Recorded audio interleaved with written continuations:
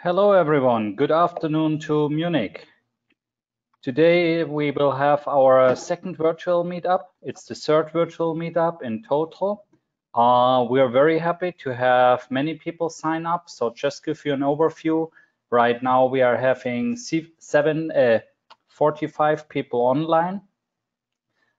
Today our talk, we will have great speakers like always. We will have Zvonimir from Western Digital starting.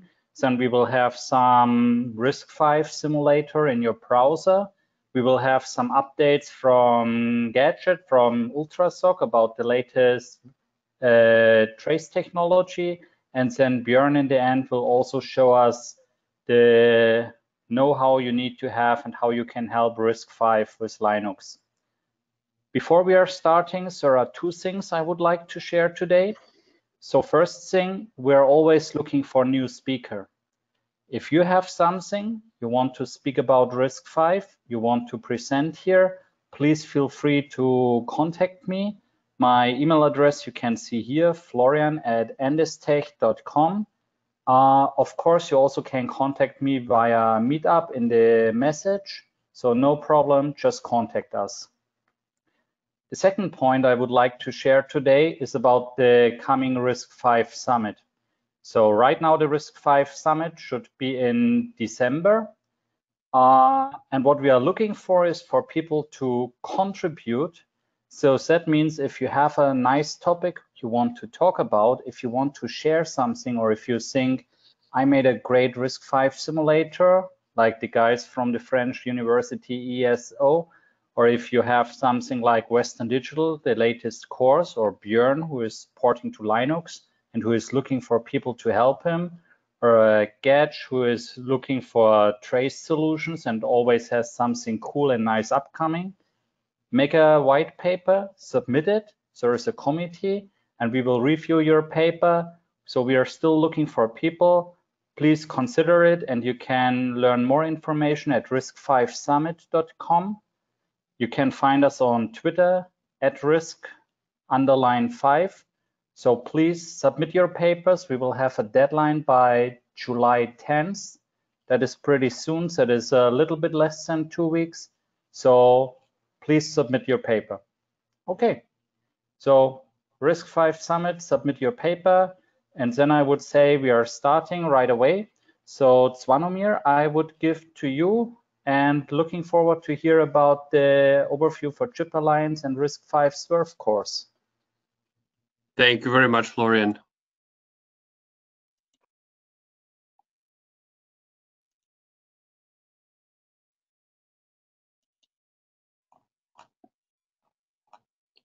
And I just need a confirmation from you that I'm sharing my full screen.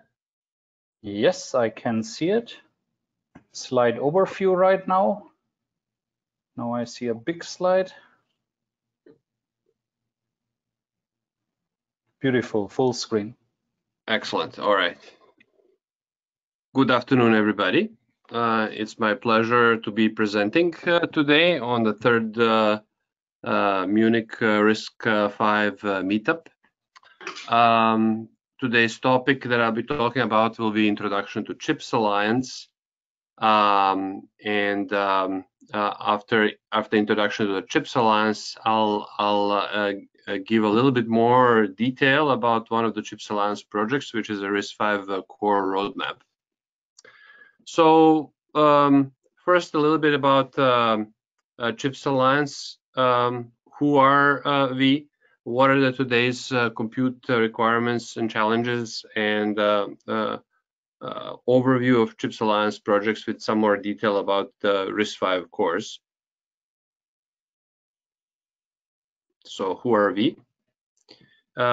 Chips Alliance is an organization which develops and hosts open source hardware code, such as IP cores for various projects. Think open source CPUs and all the components that would need to go into open source CPUs. So the accent is not just on RISC-V core IP, but also on the ancillary IPs that are needed in building a CPU, and open source software design tools, think equivalent to software compilers, that are needed for the build, and finally various interconnect IPs, including physical and logical layer that's attracting a lot of interest. CHIPS Alliance is a barrier-free environment for collaboration, and it follows roughly standards organization framework when it comes to collaboration, development, work groups that meet often and make decisions about the project, and is based on a Apache v2 license models.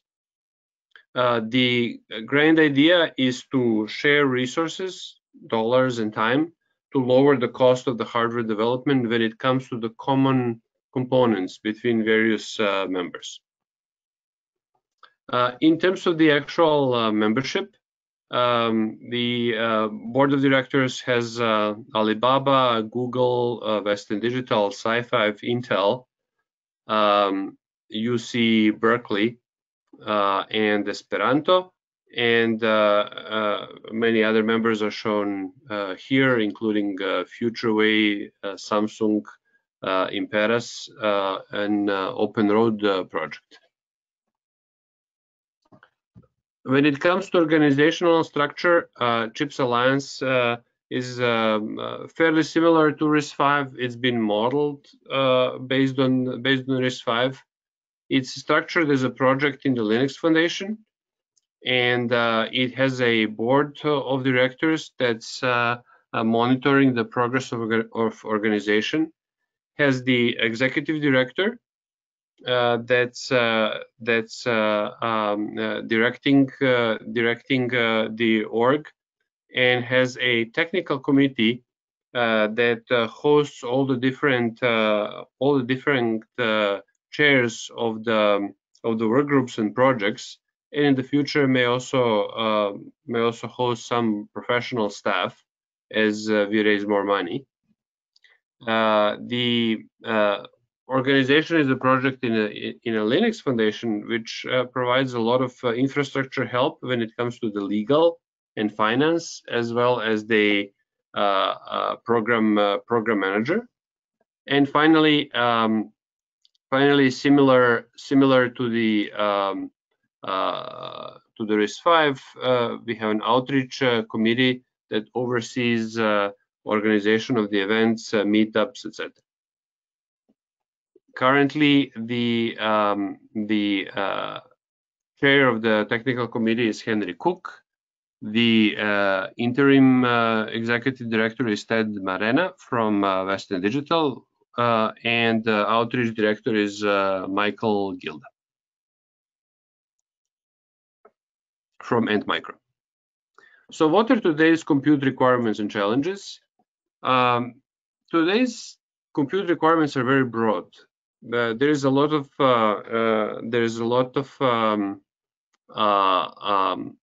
bifurcation in the market with very broad set of requirements developing separately for cloud and data center, for automotive, for industrial IoT, mobile, consumer, etc.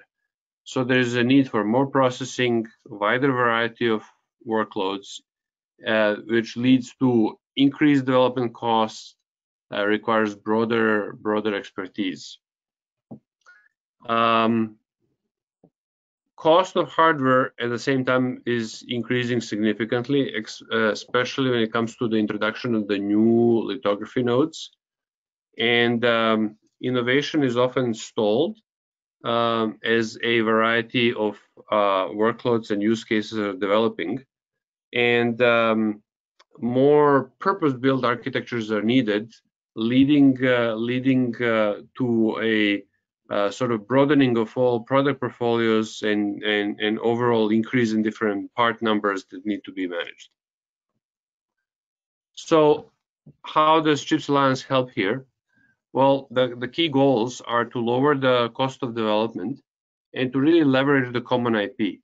So RISC-V cores is an excellent example of the common IP that's required by many different companies that are engaged in the various embedded electronics designs.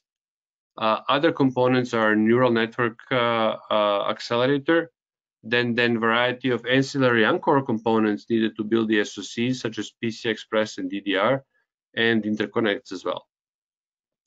Overarching to integrating all those components are open source software design tools, and this is really an area where we are focusing a lot of our efforts.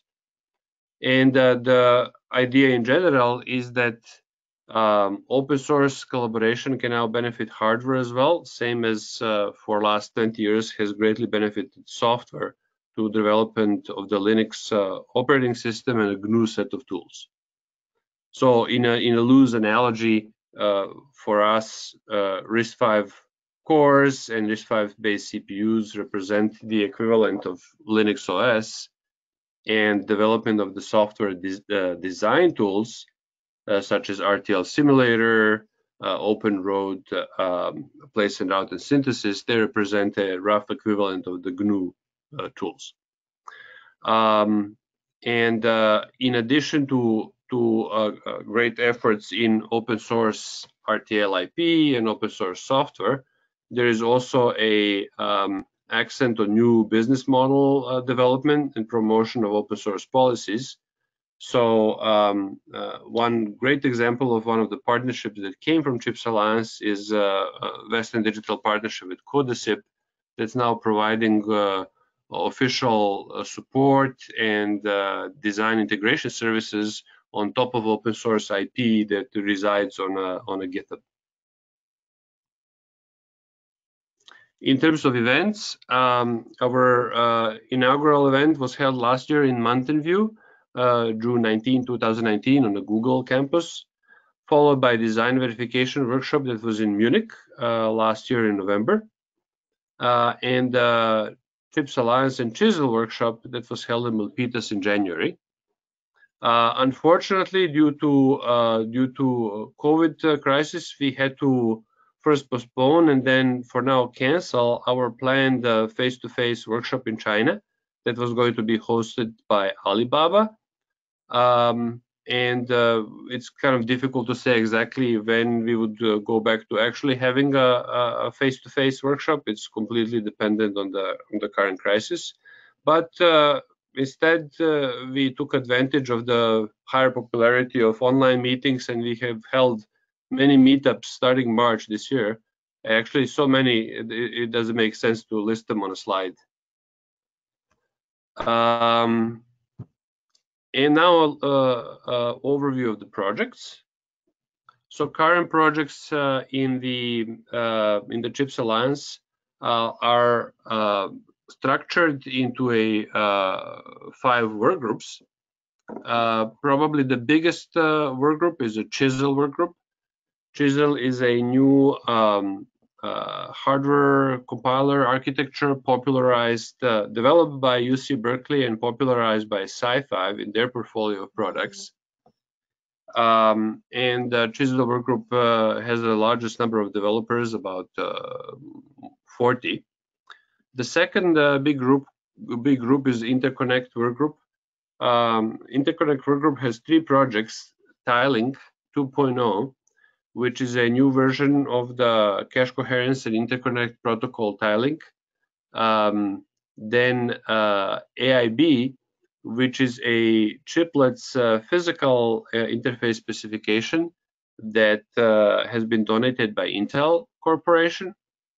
And OmniExtend, which represents a layering of TileLink over Ethernet that's started as a Western Digital project, but now has multiple parties in CHIPS Alliance developing it.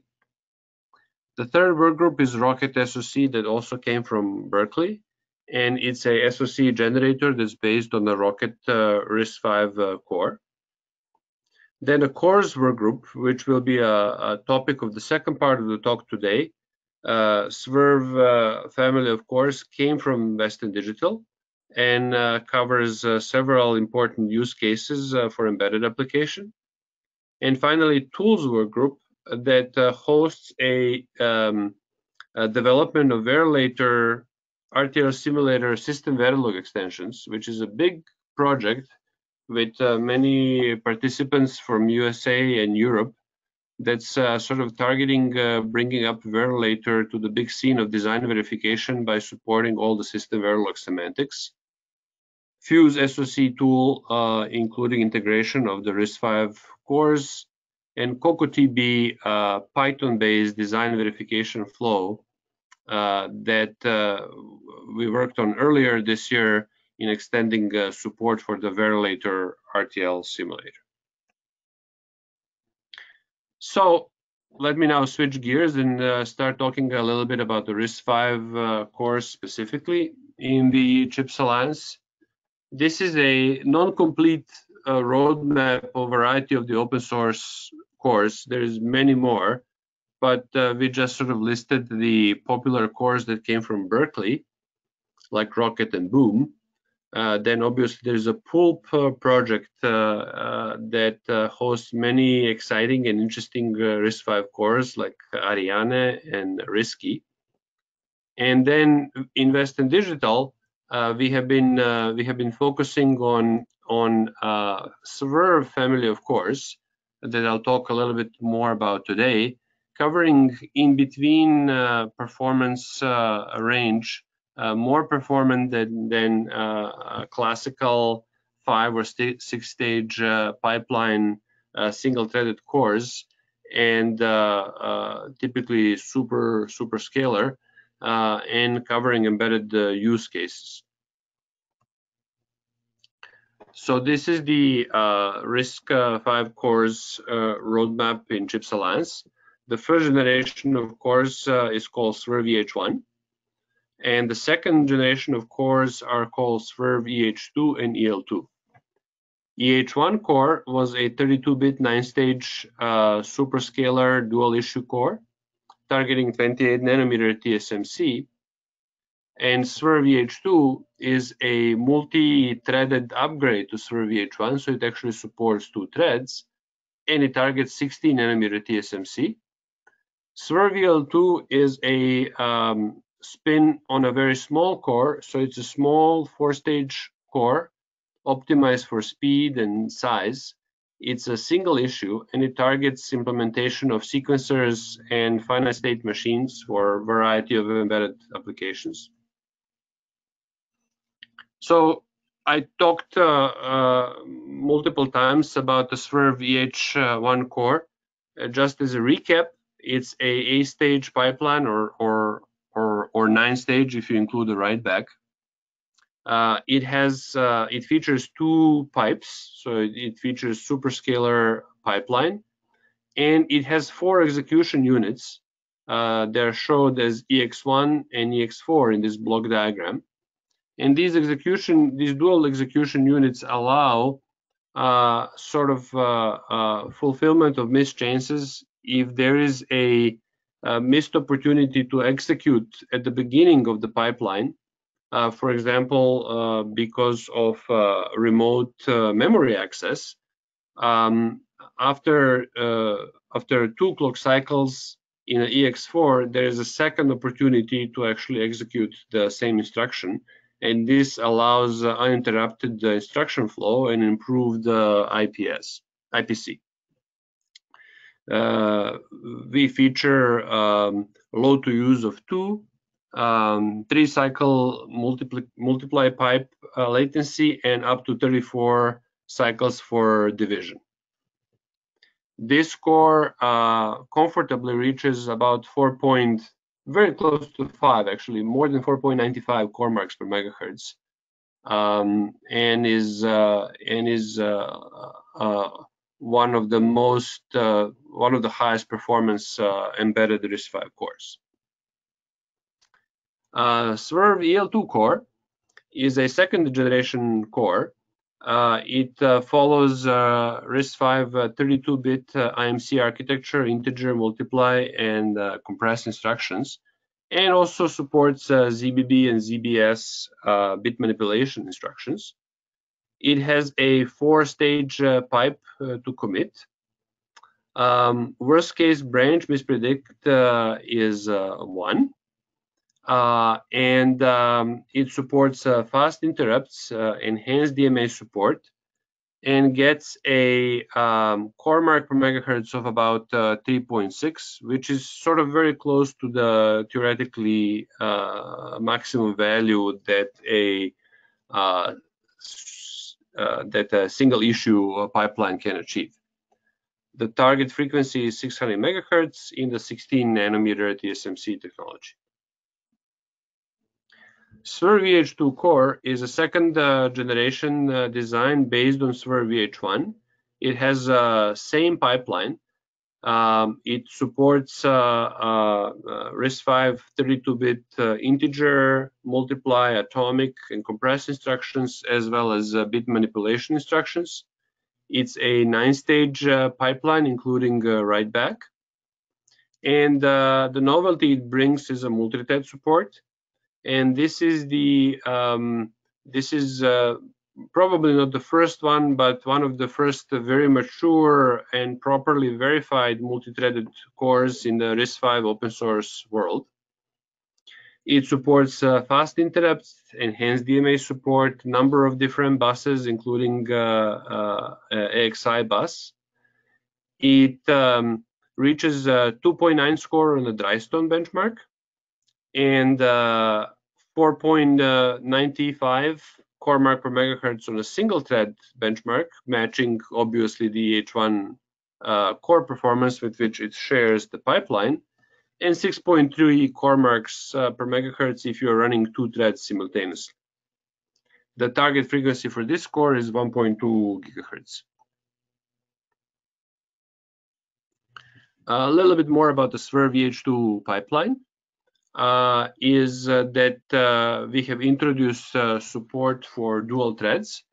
Dual threads is an exciting feature for embedded applications. Obviously, you need to introduce, you need to add more resources for registers for each heart, as well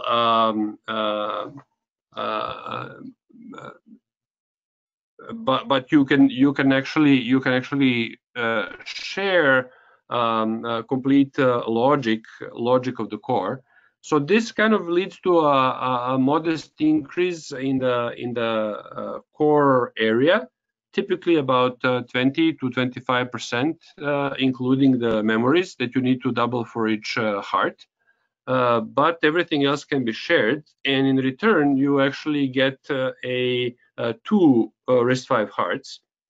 In those applications where going to the bus or slow memories is very often, like in many embedded use cases in Western digital storage controllers, essentially what you get is a performance of 2 RISC-V cores for the area of what's essentially 1 core. So your performance to power and performance to area benchmarks are significantly increased with multi-threading. In our case, the threading is true simultaneous multi-threading, and we support 2 threads per pipe, and we can commit up to 2 different threads per cycle.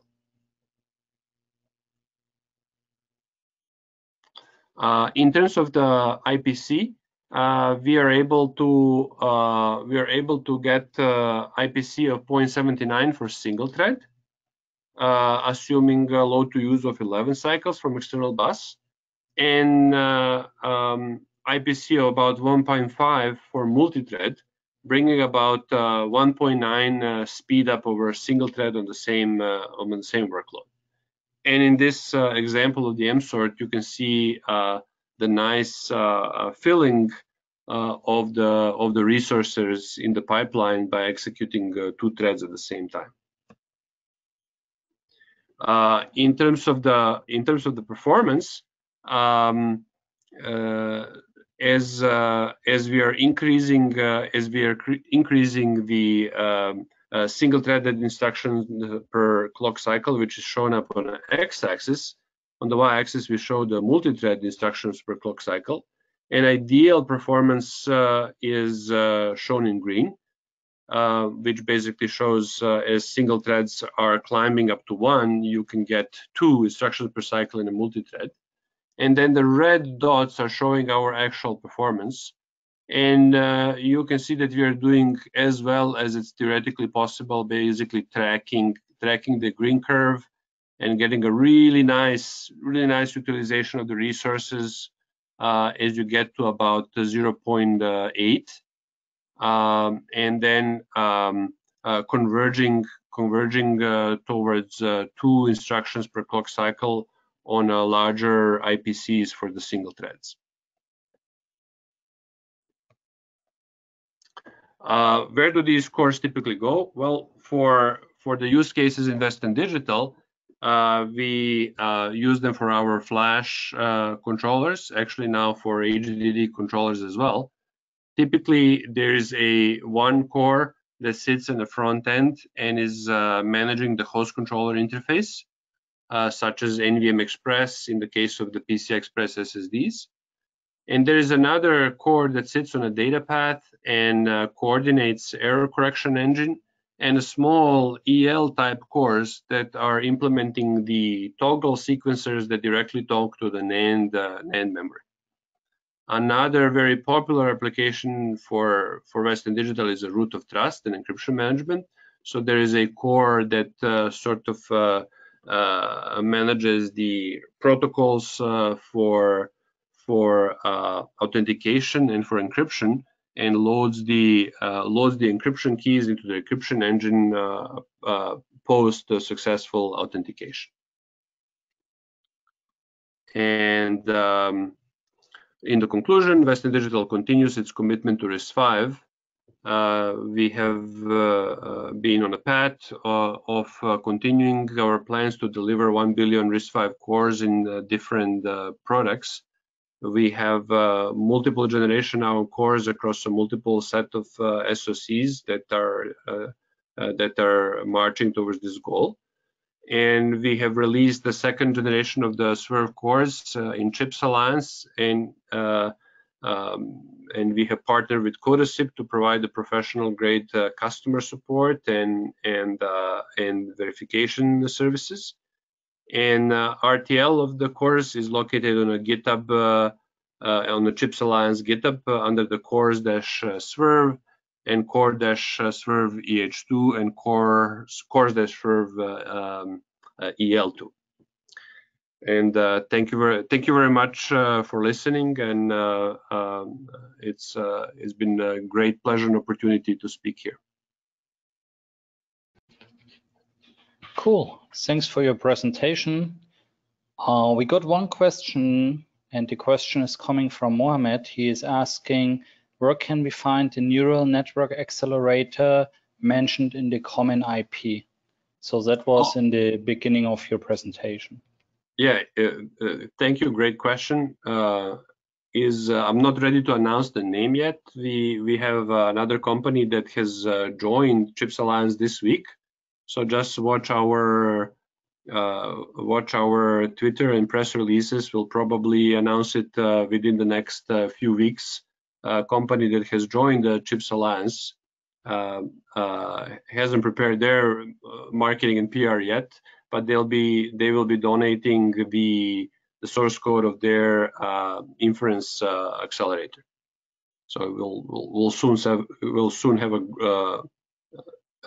a work group formed. Oh, cool. That's great news.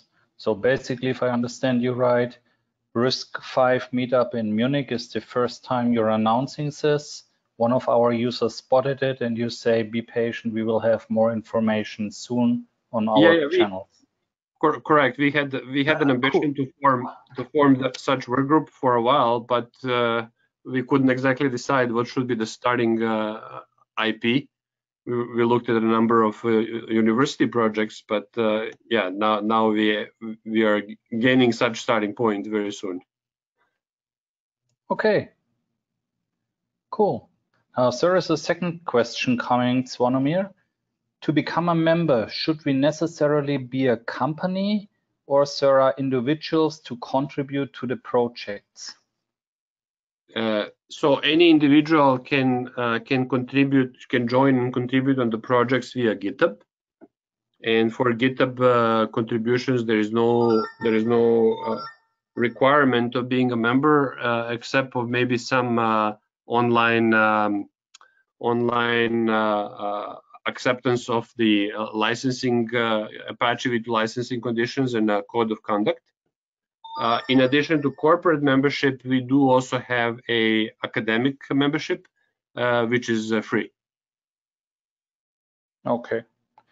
So that means also undergraduate students can go to the GitHub, accept the code of conduct, accept the license, and start contributing and bringing stuff, correct? That's correct, yes.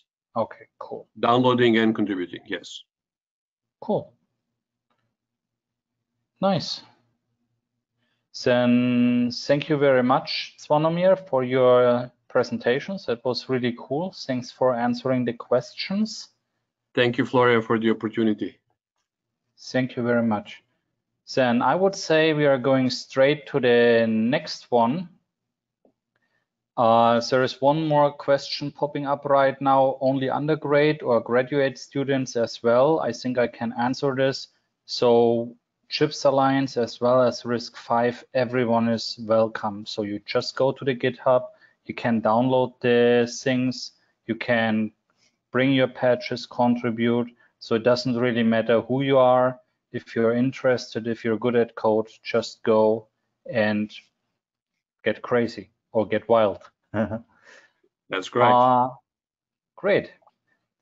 Then I would say we are coming to the next presentation. The next presentation today is from Guillaume Savaton. He works at the ESEO. This is a French school of engineering in electronics and computer science. Sir, he is teaching the embedded system and digital electronics to the students. He is also involved in a few research projects in the field of geophysics, where he develops embedded digital signal processing systems for optical seismic sensors. So actually in our last meetup, there was Raul, who is also here today. Thanks very much, Raul. And he has pointed out, hey, we from ESEO, we have some cool RISC-V simulator who let you see how the program's going. But let me pass to Guillaume. Guillaume, are you online? Yes, I am. Hello. Hello. Should we start your video directly or you want to say something? We can hear you very clear. Okay, I think you can start directly. Okay, perfect. This talk is about a visual instruction set simulator that we have developed to teach computer architecture to beginners at ESEO, a French school of engineering in electronics and computer science. The curriculum at ESEO covers many topics.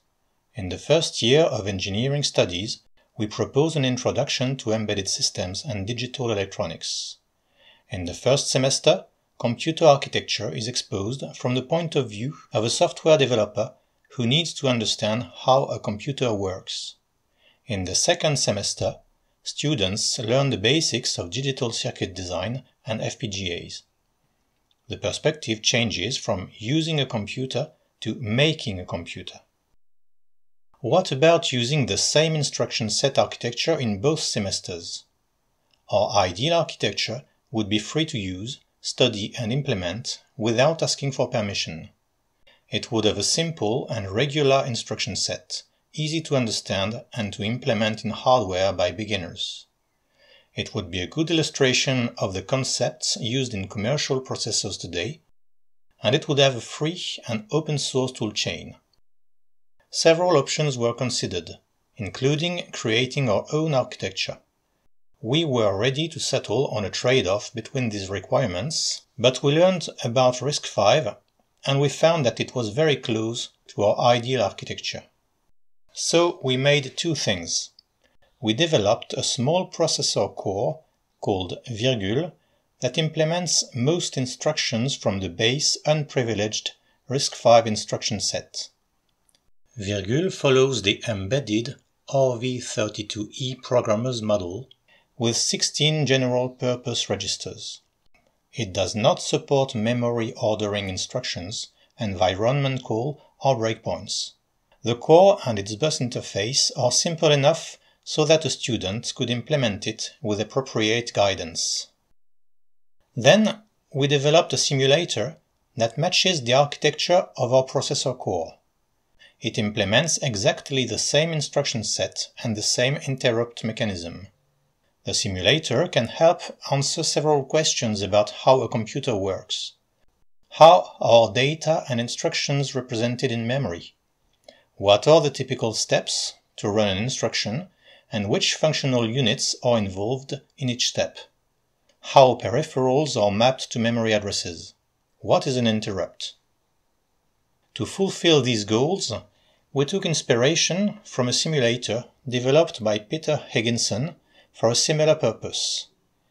We wanted to have a visual representation of the processor's functional units and buses, with animated data transfers while an instruction is executed.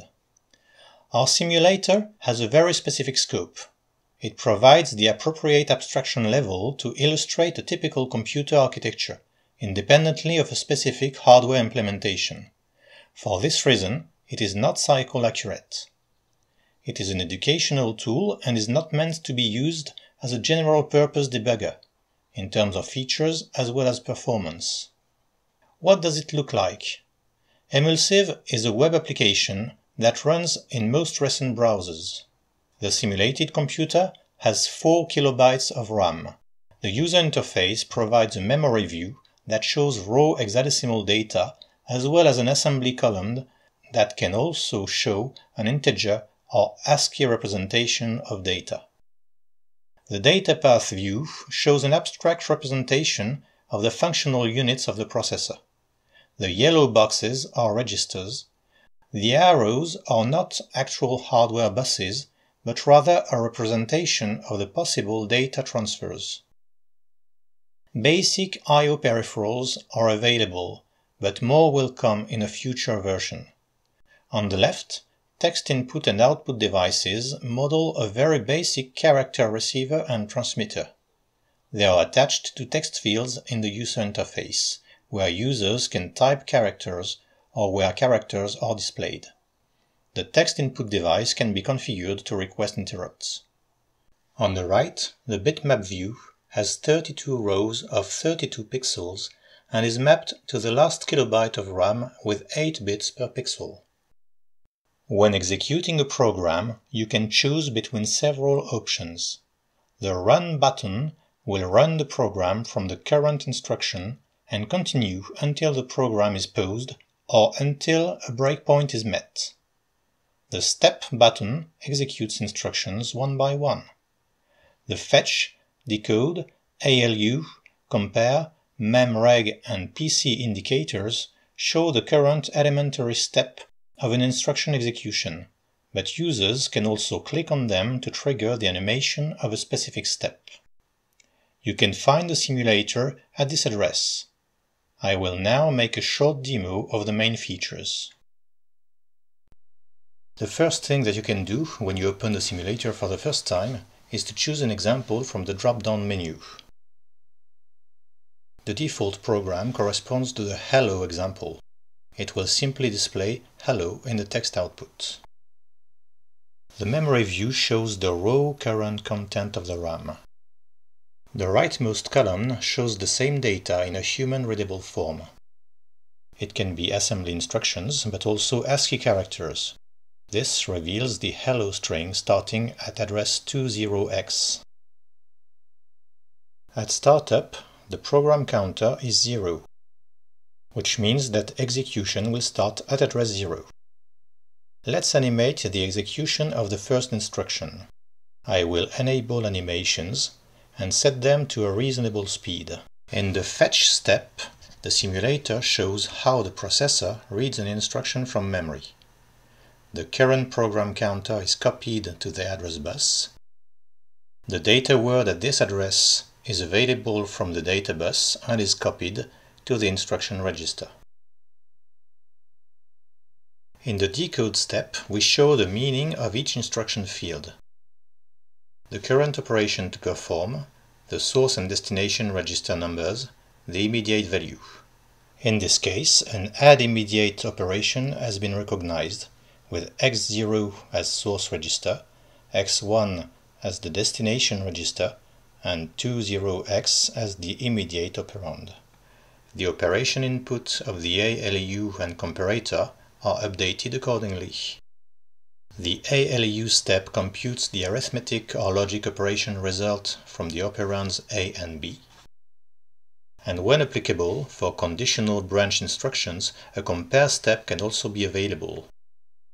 The memreg step updates the target register or memory location. In this case, the result is copied to x1. The PC step updates the program counter. Let's run the program until the next store instruction. I will first disable the animations temporarily, set a breakpoint in front of the SB instruction, and press run. At this point, we can see that x2 is C followed by 7 zeros, which is the address of the data buffer of the character transmitter. x3 is 48 in hexadecimal, which is the ASCII code for an H character. The SB instruction will copy this byte to the data buffer of the character transmitter, and hopefully an H will be displayed. In the memreg step, we can see that the ALU result is copied to the address bus, and x3 is copied to the data bus. Finally, an interesting feature of the simulator is the ability to edit the memory content directly in hexadecimal, assembly, or ASCII form, for instance. We can modify the current instruction to update x1 by 2 instead of 1. Let's rewrite it as add I, x1, x1, 2. You can see that the instruction has been re-encoded with the new immediate value. We can also manipulate the bitmap view directly by editing the last kilobyte of RAM. Clicking in the bitmap will highlight the memory location that corresponds to the current pixel. For instance, we can set this pixel to white by writing FF in the corresponding byte. This interface encourages experimentation. Students can freely observe the effects of a program when the content of memory changes. The simulator has been used with success during the first semester of this year, and we are progressively creating new exercises and challenges for our students. Emulsive is free software. See the links at the bottom right of the screen to read its documentation, get the source code, report issues, and contribute to its development. Thanks for your attention.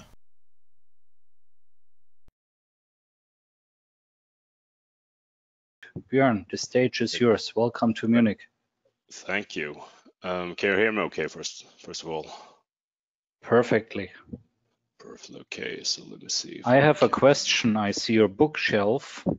It's very empty, but there is one book and it seems like the RISC-V reader. Is this correct? Yeah, I had to clean it out. So I'm redoing the basement, but I kept, the most important one. Okay, I like this. Focus on the importance. Okay, so first of all, can you see my screen? Yes. And is it full screen now? It is, yes. Okay, good stuff. So let's start. So the topic is what's missing in RISC-V Linux and how you can help out. So again, first of all, Florian, thank you for inviting me. It'll be fun, hopefully. So I would say this is not a super technical talk. It's more of the inspirational kind. So for example, how you guys out there or you folks can, find an interesting Linux project to work on within the scope of RISC-V. So, to get you started, I really wanted this picture of a penguin, as Uncle Sam pointing at you, but I'm not a graphics guy. So, and everything I found on Google had copyright and stuff. So I had to, do it myself. So, picture yourself like a penguin, full of enthusiasm and energy, and he's pointing at you. It's wearing this, Uncle Sam hat. I don't know, didn't quite work out, but hopefully you get that message anyway, right? So real short bits about me before we get started. So my name is Björn, and I work for this big chip vendor, and all my RISC-V work is being done as a hobby. So nothing serious. But I really tried to, convince my colleagues at Intel to, drop that legacy x86 stuff and go all in on RISC-V. But, quite frankly, it's not going as good as I was hoping for, but we'll see, die trying and all that. So from a kernel perspective, so I maintain the RISC-V eBPF JIT and also something called AFXP. So AFXP is a fast path socket for raw Ethernet frames, and so AFXP is what I do at Intel pretty much. So that and a lot of things networking from a kernel perspective. And finally, so I will also host a Swedish RISC-V meetup, and nothing as good as fancy as Florian's, but we try to. And we haven't had our first meetup first. So we have one planned for April, but then all this COVID-19 things happen, so we had to postpone it. Okay, so enough of that. Okay, so let's talk a bit about the RISC-V Linux port. So in Linux version 4.15, I think, Linux gained RISC-V support, and this was 2 years ago on January the 28th.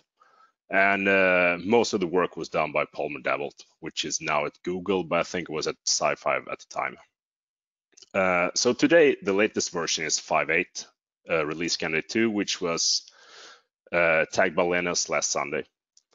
So question is now, after the initial port of an architecture, so when it's been upstreamed, what happens then? So is it done? Can we sort of stop working on RISC-V now?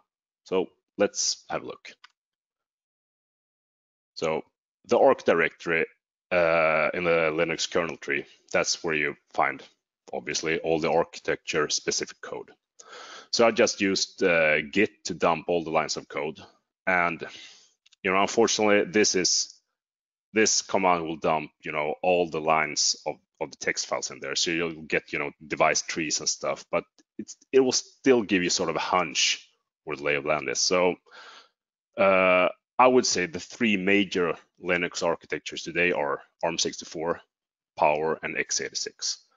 So, some might claim that 32-bit ARM is still there. I didn't include that, but fair enough. So it's still a really big architecture, but I didn't include that in the statistics. So ARM64, obviously powering all the mobile phones, and now getting tractions into the data center with players like Amazon AWS and startups like Ampere and Nuvia. Power and PowerPC is the sort of IBM's old workhorse and like the previous embedded king before ARM and RISC-V came around. And then x86, obviously the first and most complete port.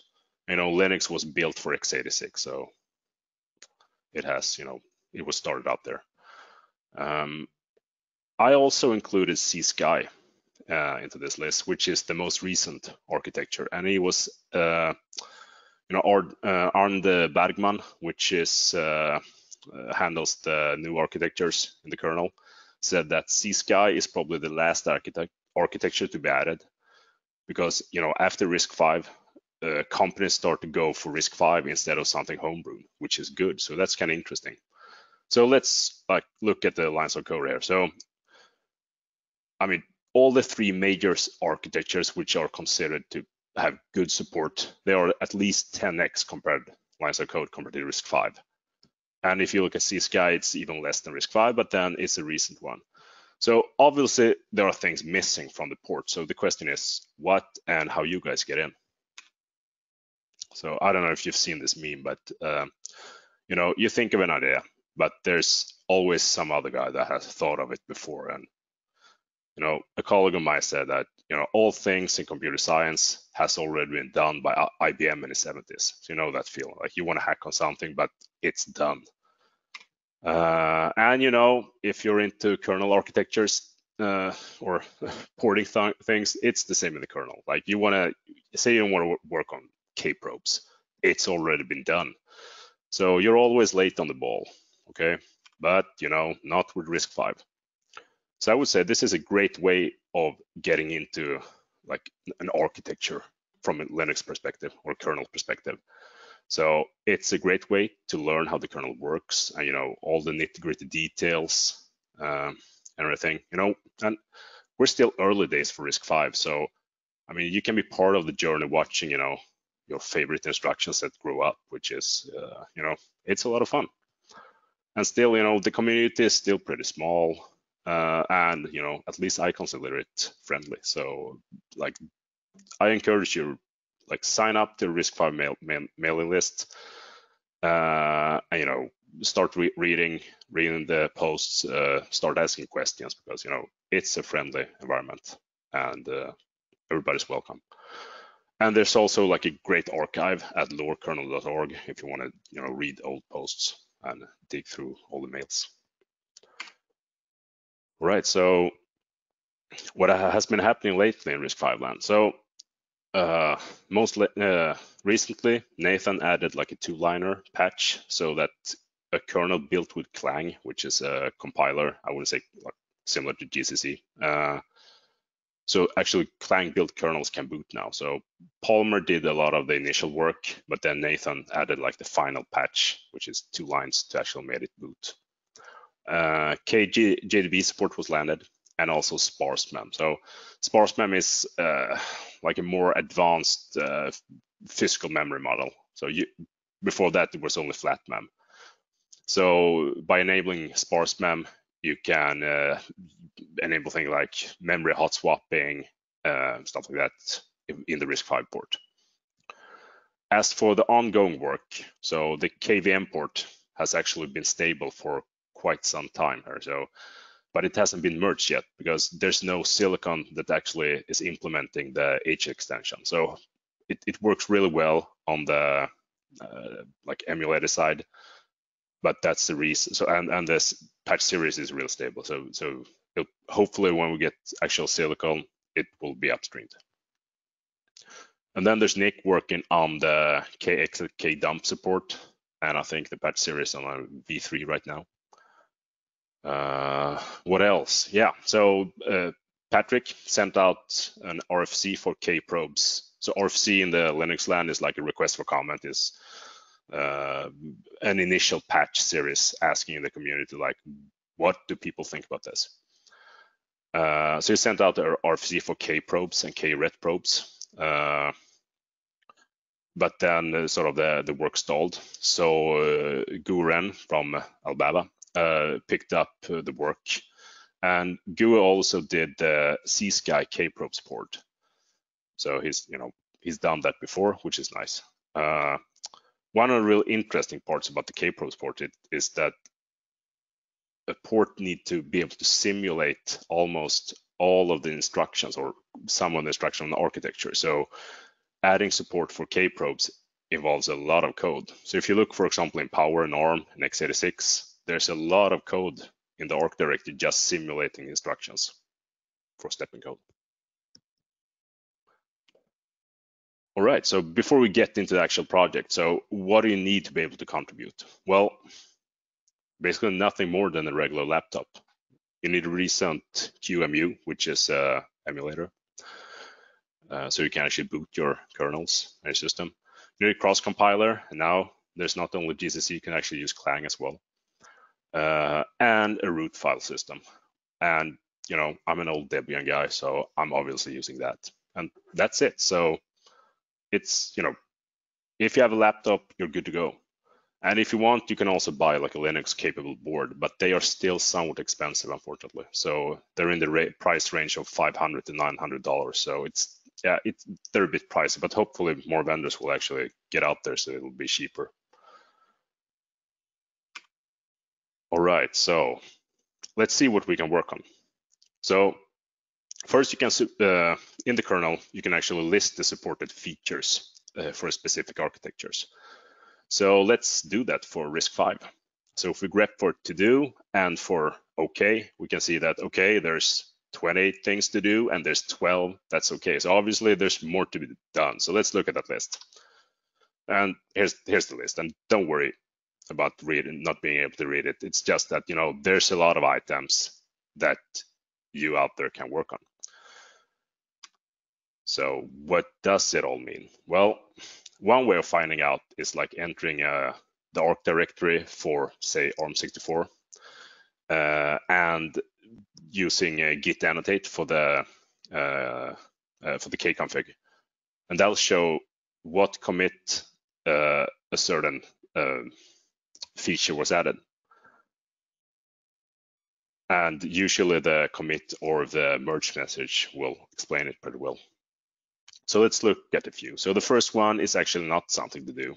So an architecture has either CBPF support or eBPF support. So eBPF supersedes the CBPF JIT, and RISC-V has eBPF support.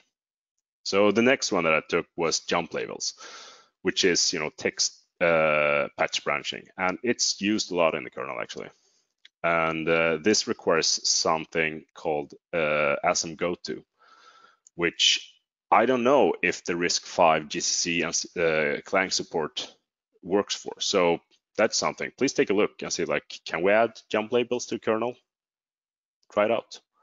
Next, just an example, is the debug VM PG table. And I just pulled out the commit there. So yeah, sure, it has been done for ARM64. So have a look at the commit. Maybe it's trivial to add it to RISC-V as well.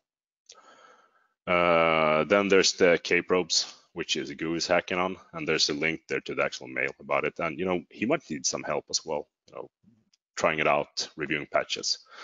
So there are some really big things like kprobes, and some is more about testing with a specific configuration, like does the kernel boot if I enable this, or does it need to be tweaked from a RISC-V perspective. I know other than the features that I listed before, it's much more. So, for example, you can investigate what needs to be done to support the real-time patches with a preempt RT, which is, I don't think it's upstream yet, but they're working on upstream more and more of the preempt RT patches. And that definitely has a case for, the embedded scenario. So please try it out.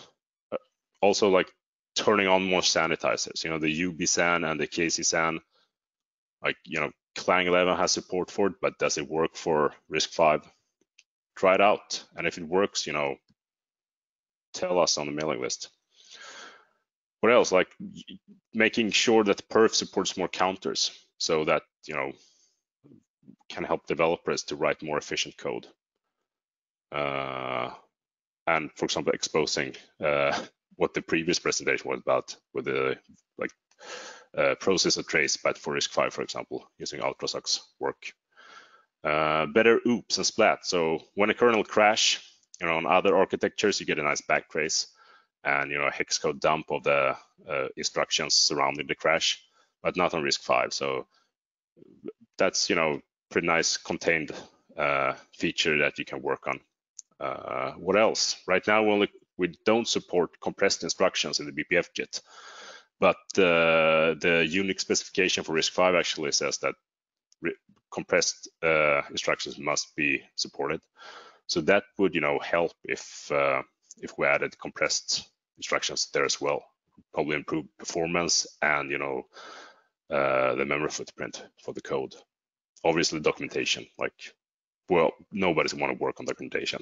So if you want to do that, great. And finally, alternative runtime patching, and that's even more that is when we want to start to support more RISC-V extensions. The kernel must be able to load different functions depending on what functionality you support. So, for example, if the bit manipulation is supported, then maybe the kernel want to load functions compiled differently for this core. Then ARM64 and x86 uses this extensively, so that would be a good thing as well. And I mean, if you're not a testing person, or if you're a testing person, then a more developer kind of person, then there's things to be done here as well. So there are two major CI and testing services out there. So there's kernel CI, and then there's the LKFT from Linaro. And well, they boot different architectures and they try out different configuration, making sure it boots. And then on top of that, it runs a bunch of tests.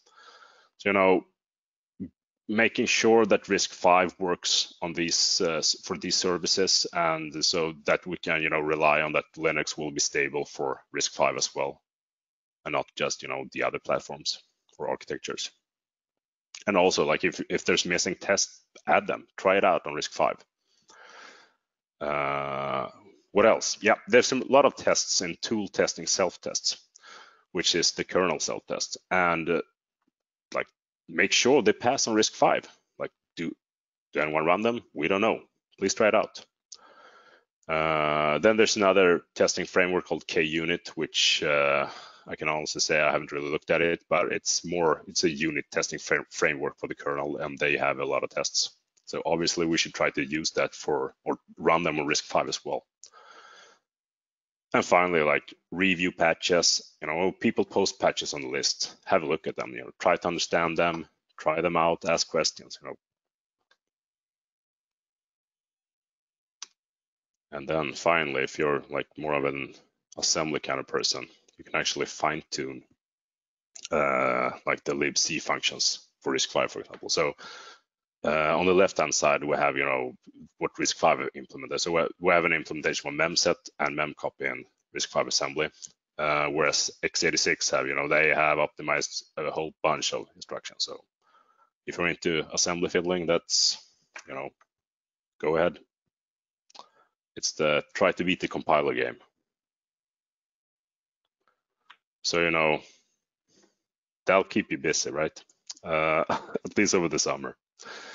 But on a more serious note, like why I'm talking about this. So, well, first, I can honestly say it's a lot of fun. Otherwise, I wouldn't do it, on my spare time. So, but we all want RISC-V to accelerate and, be the major ISA. Like, so if we do some crystal ball gazing and, use some more metrics, how is, the RISC-V port actually doing compared to other ports? So I took the commits for ARM64 and RISC-V. Actually, I forgot one thing. So I used a script from Torsten, which is, please follow him on Twitter. He has all these great Linux tweets. So it's at kernel logger. So kudos there. Okay, back to this chart. So I compared ARM64 and RISC-V. And so ARM64 was introduced at kernel 3.7. And again, RISC-V 4.15. So as you can see, the amount, and this is non-merge commits, so it's only plain commits. And commit, so it doesn't really say line of code, but it says sort of hints about how much work is being done in the kernel. So as you can see, with ARM64, it sort of took off after 4.0. It's like then we have a nice linear scale. Whereas right now RISC-V looks kind of flat. So if we time shift that, it's I wouldn't say it's not disturbingly flat, but more work need to be done in order for this to take off, and hopefully it'll be quicker than. I'm hoping that we can actually benefit from the work that the ARM64 people did to accelerate the RISC-V port, because a risk is a risk, sort of. So we really need more involvement, and I guess that picture had that that penguin again in your head. And don't hesitate to reach out on the list. So, and it's great to do some kernel hacking on your vacation. That's pretty much it from my side. So, any questions? Cool. Thanks, Björn, for your extensive overview. I'm still baffled. Quick. It was covering everything. It was very quick, but everything inside. Yeah, it was. Actually, yeah, sorry. We actually got a question from Gupta, and he's asking, you mentioned that Linux RISC-V is new enough to learn about internals of kernel. Are there any beginner-friendly tasks too for contributors?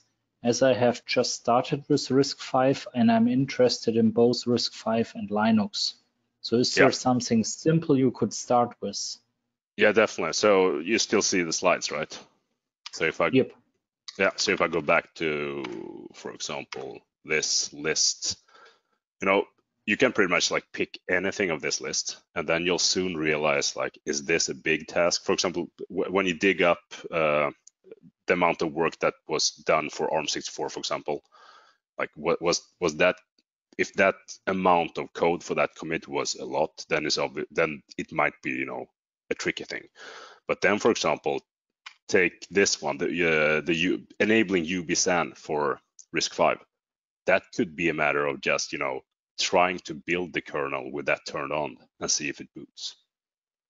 So I would say, it's all over the range. Yeah.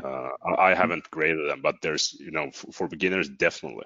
And again, like the amount of code, like you can actually get into the boot code and, understanding it, walking you through. I mean, if you try to do that on, x86, it's not as simple. So I would say it's really, at this point in time, is really beginner friendly. Yeah, because it's really in the starting phase, so it's not too complicated yet. Yeah, exactly. Yeah. Okay, cool. We have more questions. So Jadev is asking, why do you think commits of ARM64 compared to RISC-V? RISC-V is almost flat to ARM64. Why? So if I try to understand the question, so why I compared the two, or why I think that the question is why it's so flat, why ARM has so many commits and RISC-V has almost no or very less. Yeah.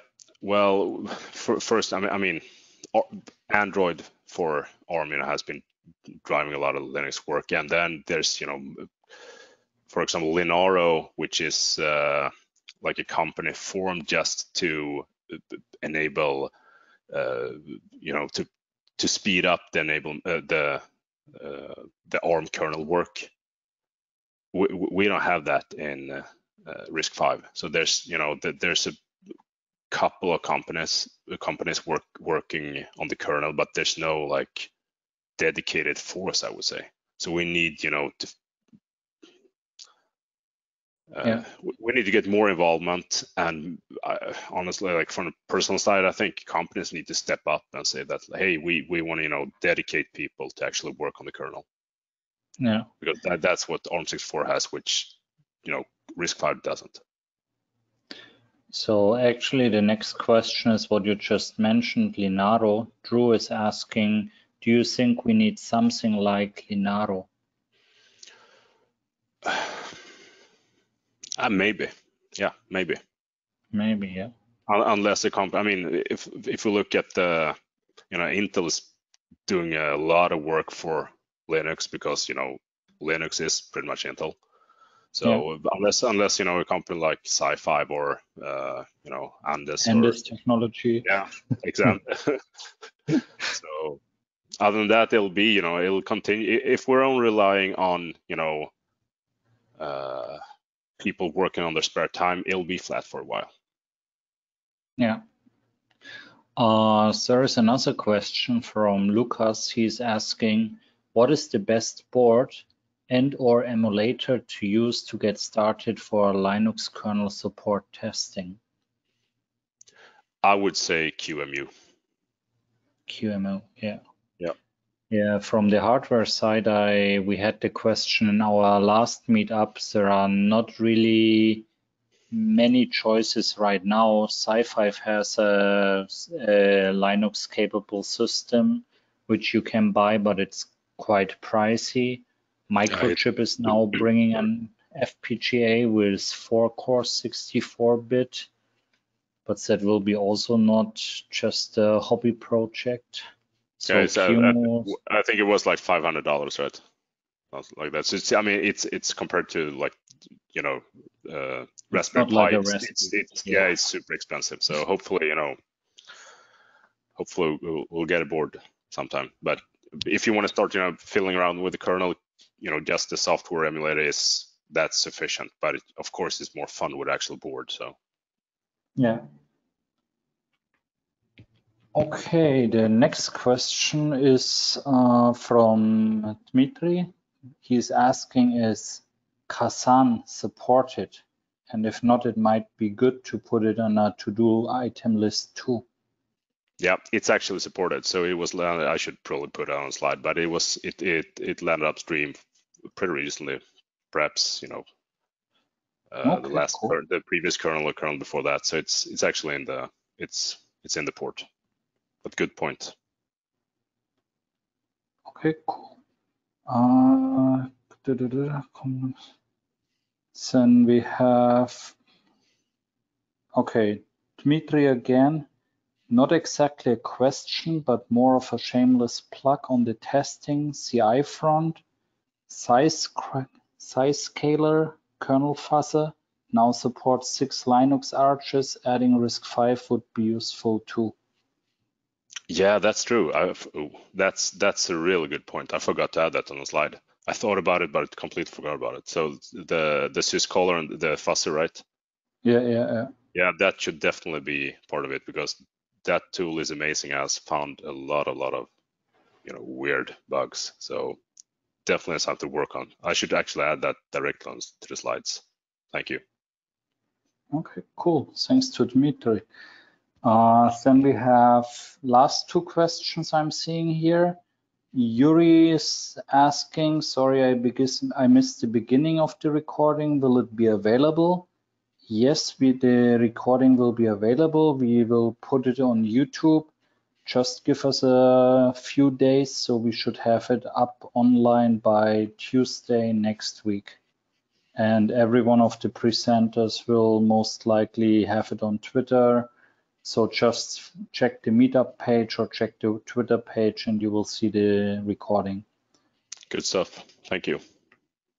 And then the last question from RAFQ. RISC-V Linux is capable to run complex application for AI and machine learning? That's out of my league. Well, I would say that. Let's say yes, because the port is. Yeah.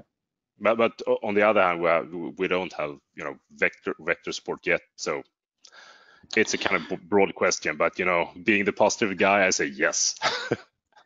Well, as you know, I'm working for the industry, so what I'm seeing right now is that a lot of customers already using RISC-V for AI and machine learning, but it's like several cores. So they have like one core who is running Linux and getting the workload and then is distributing it to other kernels or to other RISC-V cores who are doing the acceleration or who are doing the number crunching. Some of them with, like you said, vector, which is not yet officially from Linux, but if Linux is breaking down the job or the work and forwarding it to smaller cores with vector, where it's in kind of assembler or real-time operating system based, then it's possible. So I also would be like you, say yes, but I would not say it's positive. I would say it's already reality. Yeah, I don't know. Alibaba is working, so Guren is working on the K-probes. He's also working on the vectorization support.